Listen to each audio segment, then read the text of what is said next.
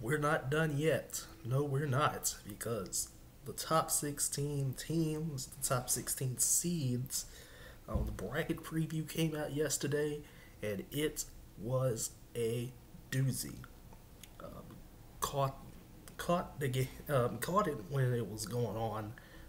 As I woke up yesterday, and as it was turning on, it was like 11:30. Uh, Before the brackets were like before the top 16 teams were revealed and stuff like that. And I was wondering who in the world was going to be the top. Who in the world was going to be these top 16 teams? Because I mean, we have an idea, but we really don't know yet. But now we do.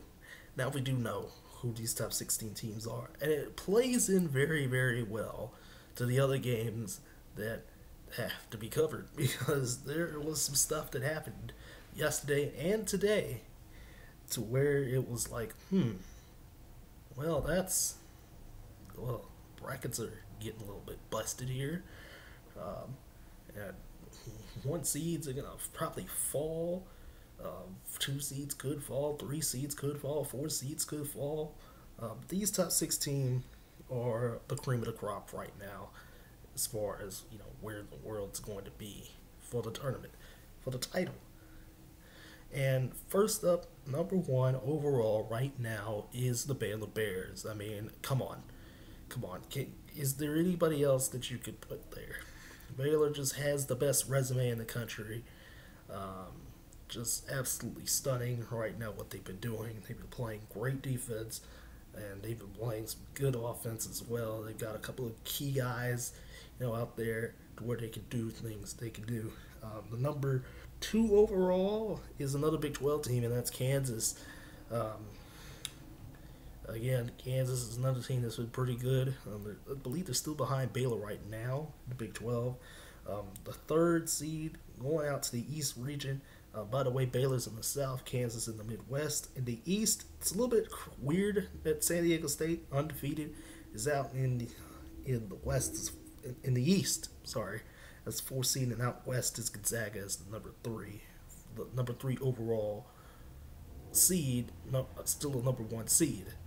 Um, on the two line right now, we got Duke as the first two seed. Dayton second two seed. Louisville the third two seed, and then West Virginia, who lost to Oklahoma yesterday. By the way, um, they did not shoot the ball very well against Oklahoma yesterday, so that's probably a problem. So maybe you could flip flop Maryland and West Virginia right now, because Maryland is one of the three seeds right now, and them Villanova, who lost yesterday, of course, to Seton Hall, and Seton Hall is rightfully so a three seed right now. Florida State is also a three seed. They're like the 10th overall seed, but they're still a three seed. A little bit more questionable is that Michigan State is they're actually the last team on the four line, or the last team in as one of those top 16 right now, as evidenced by the committee.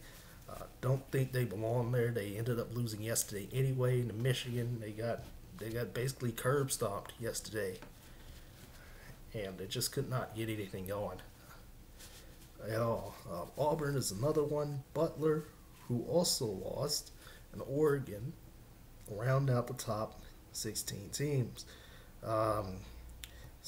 There's a long way to go, man. There's a long way to go until we get to March Madness and everything like that.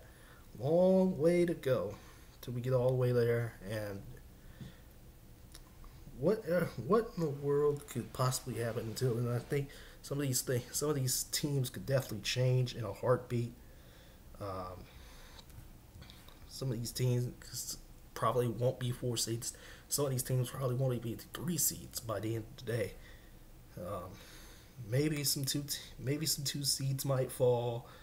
Maybe some ones, but who knows what's gonna happen when we get to March Madness.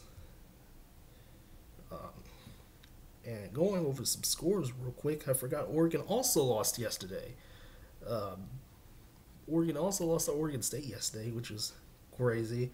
As far as today goes, Butler, again, they lost to Marquette. They lost big, 76-57. Houston destroyed Wichita State. I don't know what in the world's going on out there in the American right now. But, yeah, not looking too good. Gonzaga just destroyed St. Mary's 90-60. Gross. UCLA, big W over Arizona, and Arizona was ranked 23rd. Anyway, San Diego State continues to win. Baylor that continues to win.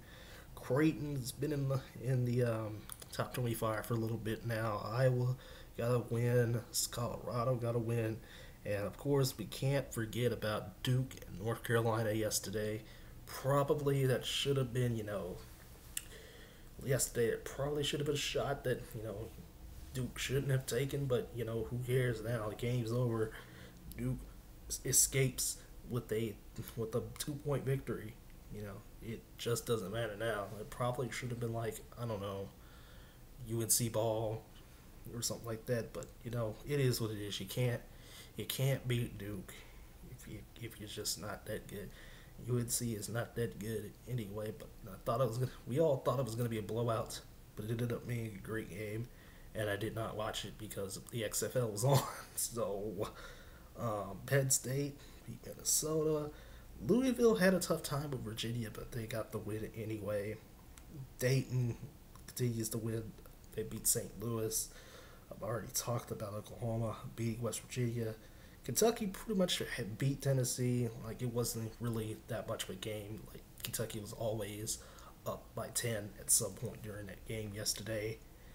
Kansas just flat out great defensive performance as Buki went off again. And Auburn LSU was fantastic. LSU had the lead for the longest time and blew it. Auburn got the W. And Florida State played Miami yesterday, so throwaway does not matter. Miami does not matter in the grand scheme of things. Yeah. And then on Friday was Maryland beating Illinois. If you care about Friday night games. Well. The trek to March 15th, March 15th. It's going to be a long and treacherous ride for these 25 top ranked teams and all these other teams in these other conferences right now. And there's a lot to go over. There's a lot to study. There's a lot of teams to figure out. And I think it's going to be, a great ride to the finish. So let's do it. Let's do it, y'all. We got a few weeks left. Let's go. And it's crunch time.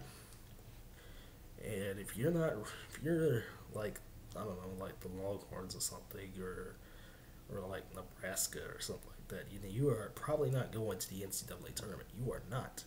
But if you're a top team and you're fighting for the top spot, and